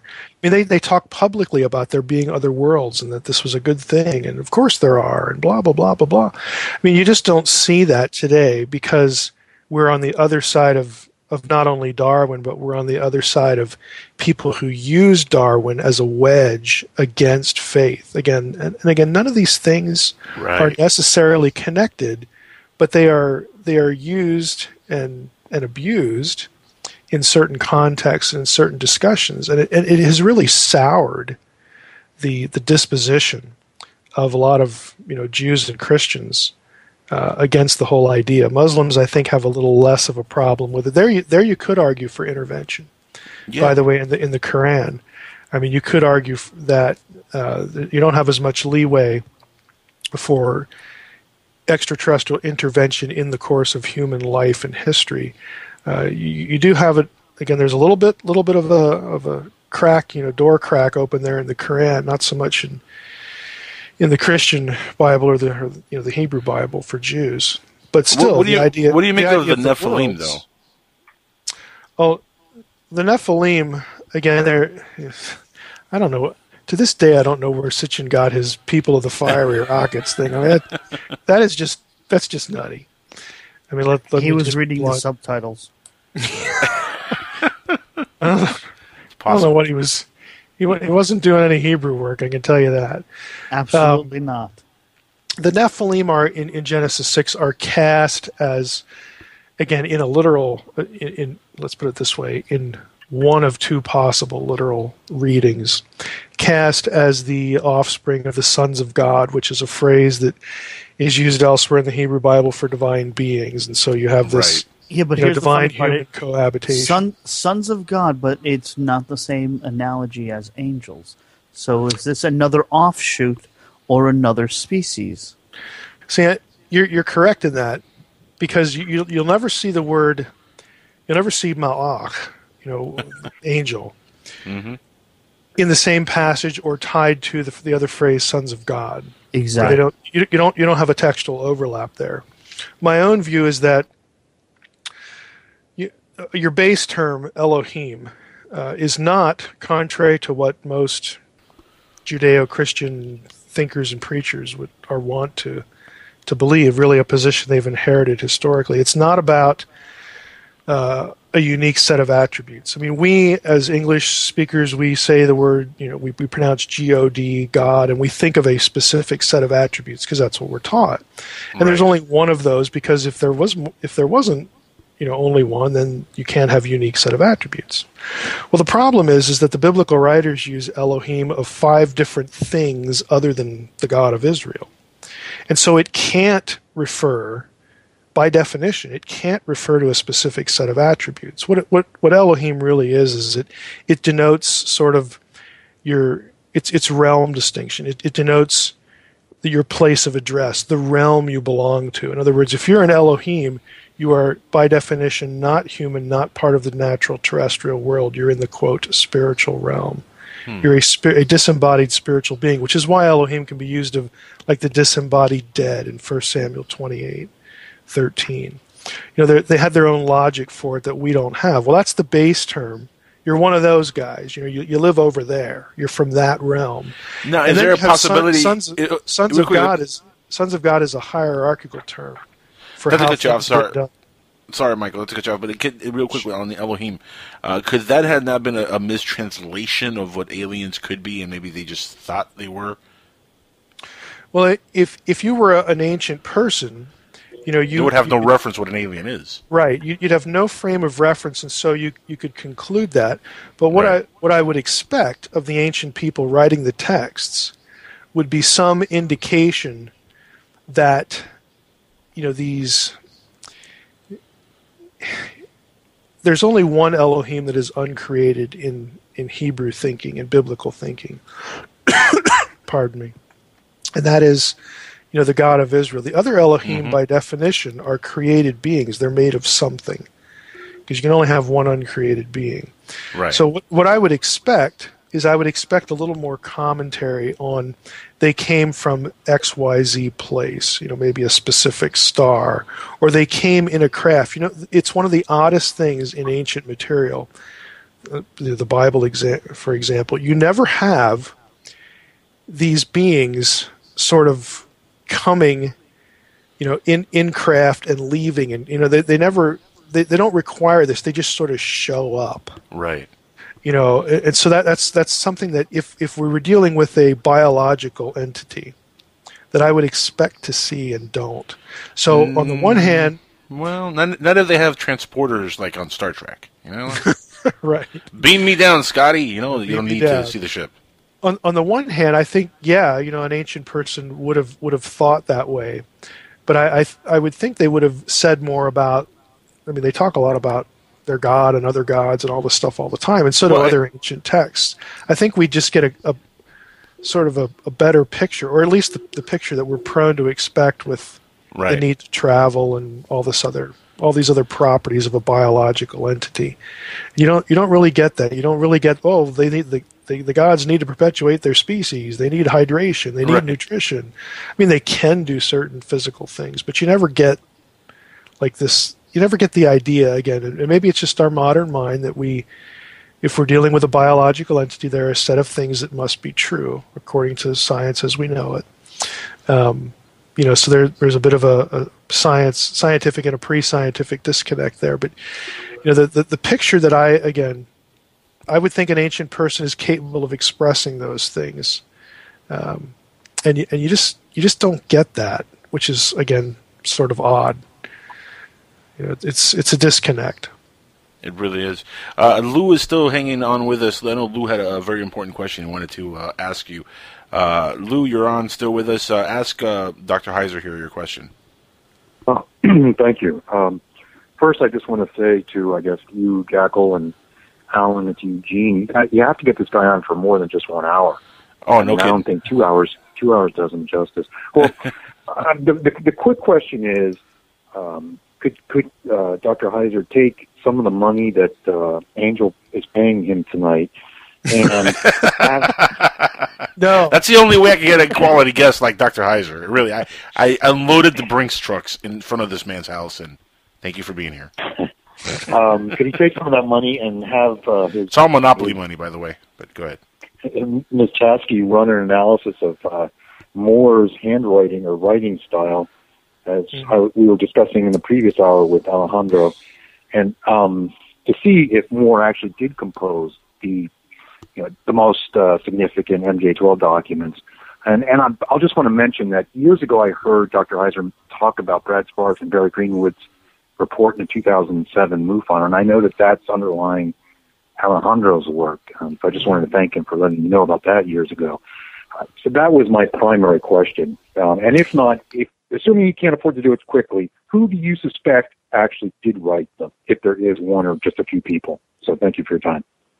Well, I am the last question is a little shorter. I mean, I am dependent on the work of people like Alejandro and others who, again, have followed the breadcrumb trail back to a few characters that, again, have confessed to certain things and therefore look like really good candidates, for some of this other. I don't know if your listeners know a little bit about the history of what I had done with the Majestic documents, but I knew of someone. Her name is Carol Chasky. She's a PhD forensic linguist, and her doctoral project was writing a computer program to test something that she would refer to, and others would refer to in the field of computational linguistics as authorship attribution. And that is if you have a document, or you actually need more than one, but it depends what you want to do. But if you have documents that are authored by a known person, her software program that she wrote, and she does this for a living. She's one of the she's an expert witness in all sorts of court cases, and did so and so author this document, or did they not, and things like that. So she has a long track record of having her work validated in court. The idea being that if you take the known and you put it into her software program, it will look for patterns. It will detect patterns, and not in vocabulary, not in the words, the verbs and the nouns and the things that you could fake if you wanted to fake a document. I'm going to talk about this particular thing. It's in things like your conjunctions, your prepositions, even your punctuation, if you wanted to go down that far, that you would have to spend most of your life analyzing someone's work to be able to fake that. So you take the knowns and you get these patterns, and then you take documents that claim a particular authorship. In the case of the Majestic documents, there are certain documents that have an author attached to them. And then you run that material, that text, and then you see if there are matches. Okay? So what I asked her to do was, again, I a bunch of these, I don't know, it was 8 or 9 different authors, and we had known examples from Hillenkotter or Truman or whoever it was, and then we ran them against the unknowns, and the Majestic documents did very poorly in the results of that test. Now, what I wanted to do is akin to what the caller just asked. After I gave this report away for free, and I spoke in Roswell on it at one conference. The idea was, look, Carol said, because I paid her, I don't know, it was like $1,800, $2,000. I mean, it was basically everything I had at the time, but I figured, somebody needs to do this. And, and she deserves to get paid for her work. So I said, well, how much would it cost to do a fuller set of tests and look for this and look for that? And she gave me a number, and it was like $5,000. So I went on Coast to Coast and said, look, here's the research. If you want this done, we set up a donation thing, to raise money for this. I'm not kidding. I got $20. Wow. Wow. $20 that I returned. Obviously, I'm not going to keep $20. That's insulting, actually. Yeah. I got $20. Well, what it taught me was that people really don't, I hate to say it, a lot of people just don't want the truth. Yeah, that's true. It just hurts, and so, but I will tell the questioner, the caller, Lou, that the idea to match against Moore or Doty or people like this, that isn't actually part of what I asked her to do. So maybe I could go back to her and say, are you still interested? I mean, it's been 7 years, since we did this. I don't know if she's still interested or not. But that would be a really intriguing thing to do. I mean, I could ask her if she's still interested, and we could try it again. I mean, now that was the date we didn't have Kickstarter. Might be a good thing to do with Kickstarter, because I give the money to Carol and let her go to town on things, and it's an intriguing possibility. I just there were other things I wanted her to do, because she could do 2 or 3 other layers of testing to really get very granular results on certain things. And that's what I was thinking of. I wasn't thinking of a candidate. But your caller is right. We got some good candidates now. It might be worth investigating that and asking her. Well, this is Dark Matter Radio as well, so there's a lot of hosts that could plumb for your Kickstarter, including Art Bell when he comes back to the radio. That's true. It is a different world than it was 7 years ago. Mm-hmm. The internet, is considerably larger and more sophisticated. And united us all. My goodness, united us all. It really has. Right. It is a global uniter to the internet. In many ways, it is. In many ways, it is. I would encourage you to do that. It's a good idea. Yeah, it is a good idea. Well, that was my fundamental question. So thanks for your time. And again, I want to thank you for all the information you're putting out. I know free. I think I bought some documents from you years ago, but I certainly appreciate it. I'm familiar with your website. So, well, thanks. Thank you. Mm-hmm. Thanks for, Good evening, thanks man. for calling in, Lou. Thanks for calling in again, by the way. Talk to you. Bye. That's a great Lou. Great caller. Yeah. Guys, we're almost out of time. Michael, we have to have you back on the show here. This has been so much fun. The hours just flown by. Like I said, you're the type of guest that you want to have on for 3-4 hours. I know I wouldn't want to actually do that to you because you're a busy man. I know you're a busy schedule, but we have to have you back on soon to continue this conversation because it's just been phenomenal having you on. Thank you so much for being on here. Yeah, thanks for inviting me. Yeah, it was great definitely having you in here. Now, let's give out the websites real quick again, so anybody listening in, they can go ahead and check out everything that you've worked on. SitchinIsWrong.com. What Sure. other websites? Well, the main website to go to is DR, as in doctor, DRMSH. Those are my initials. So drmsh.com. If you go to that page, you'll see links right up front to everything else I do. Including Sitchin. Sitchin would be listed under my Paleobabble link. Paleobabble is a blog that I run about weird things that people believe about the ancient world and UFO religions. That's another blog. Naked Bible is for biblical study. So I do 3 blogs. I would suggest, though, that when they go up to drmsh.com, put in /links and then -2. And there are all sorts of links that gather all kinds of ancient astronaut sort of things and MJ12 research links that I think people would find really, really useful. Very, very cool.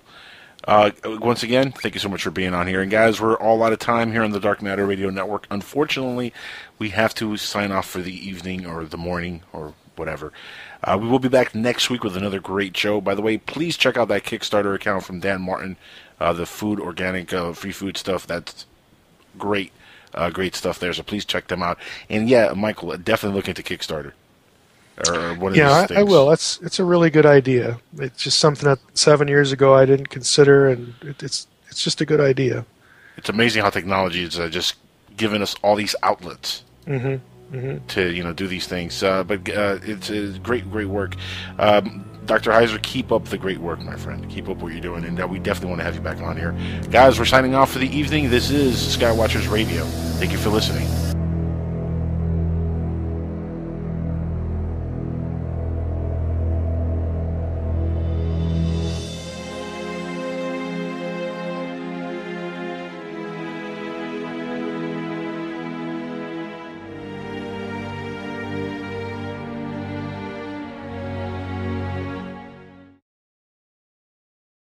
Oh. We're going to have none other than Mr. Michael Heiser on the show. Let me rephrase that. Dr. Michael Heiser. He didn't go to school for a long time to be just called Mr. He's a doctor. Dr. Michael Heiser. And look, people who've listened to Art Bell over the years should not be a stranger to this man at all. Fascinating person. I've been a fan of what he's done for many a couple of years now, at least 2 or 3 years, maybe 4 or 5, maybe 6, a lot longer, because guess what? He was on with Art Bell many years ago. I claim him as the master debunker.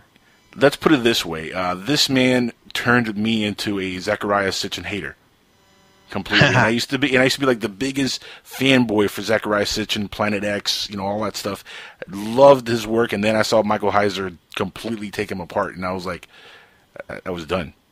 Just completely. I'm surprised you're brave enough to say that, because people don't like to hear bad stuff about Sitchin, but it's true. It's true. It's especially in the ufology community, he's very, very highly regarded, and people love his work. And like Eric Van Daniken and the ancient alien stuff. Look, I believe that we've been visited, Alejandro. I believe aliens have come down. I believe that there is alien life out there. And there's a story we're going to get to in a little bit, but with Brian Cox, a scientist, who completely is dumbfounding me with a statement. And then there's a clarification on this statement that Alejandro's going to talk about also. But before we get into that, it dumbfounds me whenever I hear anybody say that there is no existence of life out there. No, I believe that there's life out there. But I also believe that people lie. And I love what Michael Heiser has done, what Chris White did with his video, Ancient Aliens Debunked. Completely just put it out there. Look, whether you believe this stuff or not, go and do your own homework. That's what I did. I saw the videos, and I went and I started doing a little of my own research, and Michael Heiser was on point. I mean, on everything.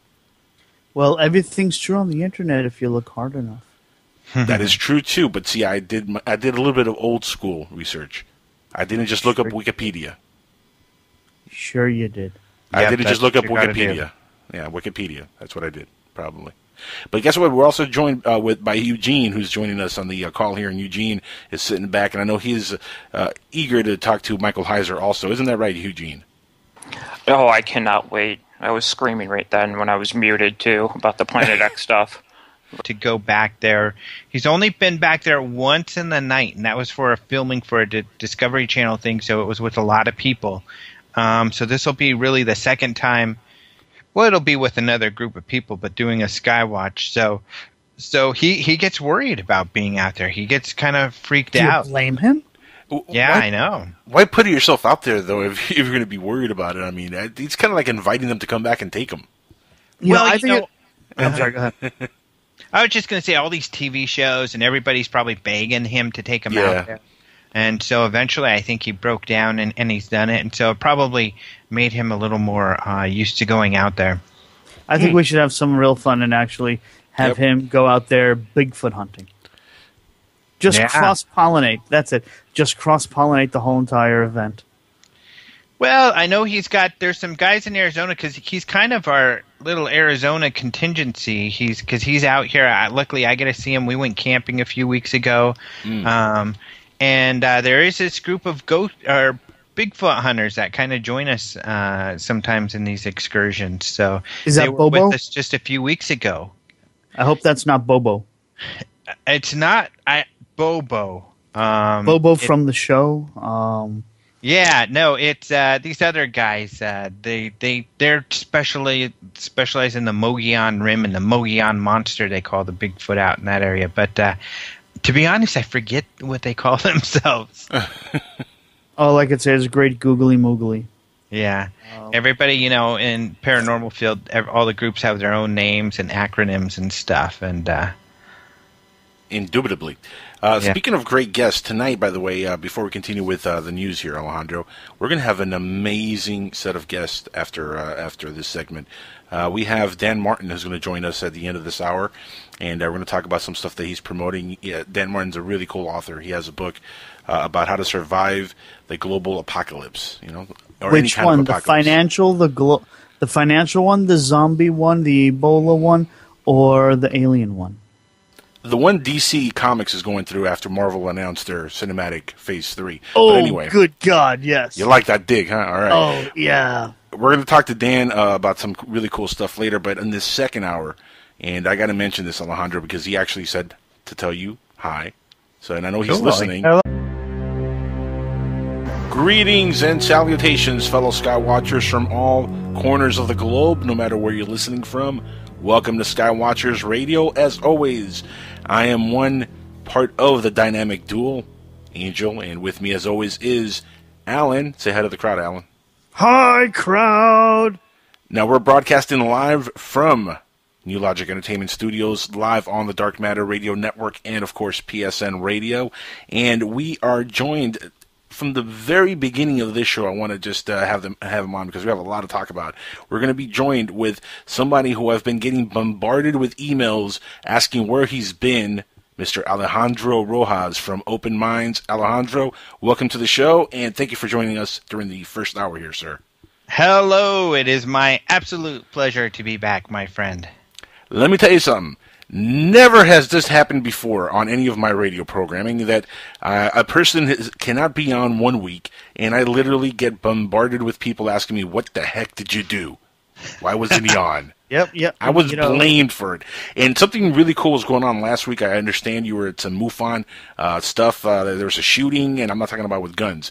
Tell us what happened here with MUFON. There's what was this? Some kind of a training video exercise? What's going on? Oh, yeah, and this actually made a pretty big story. We haven't even posted our story on it. We posted kind of a smaller story, and it's gotten big. But, MUFON last week did a boot camp for their field investigators, And it was a week long in the Arizona desert to go out there. Part of it was in the classroom. The other part was out in the desert doing some testing and stuff like that. So yeah, we did. We went out there to film. We got some great interviews, but we were only able to do the classroom part because the other part was just a little too far away for us. And but we got some pictures, and they sent Roger Marsh some pictures because apparently they had created this silver kind of fake that looks like a giant colander, silver kind of chrome-plated colander upside down in the desert. Is that the colander thing that the guy from Ghostbusters wears on his head? I'm not familiar with that colander thing, but don't you remember that Rick Moranis wears the colander around his head, and he's like, "Are you the?" Oh yeah, that's right. I remember that part. That was pretty funny.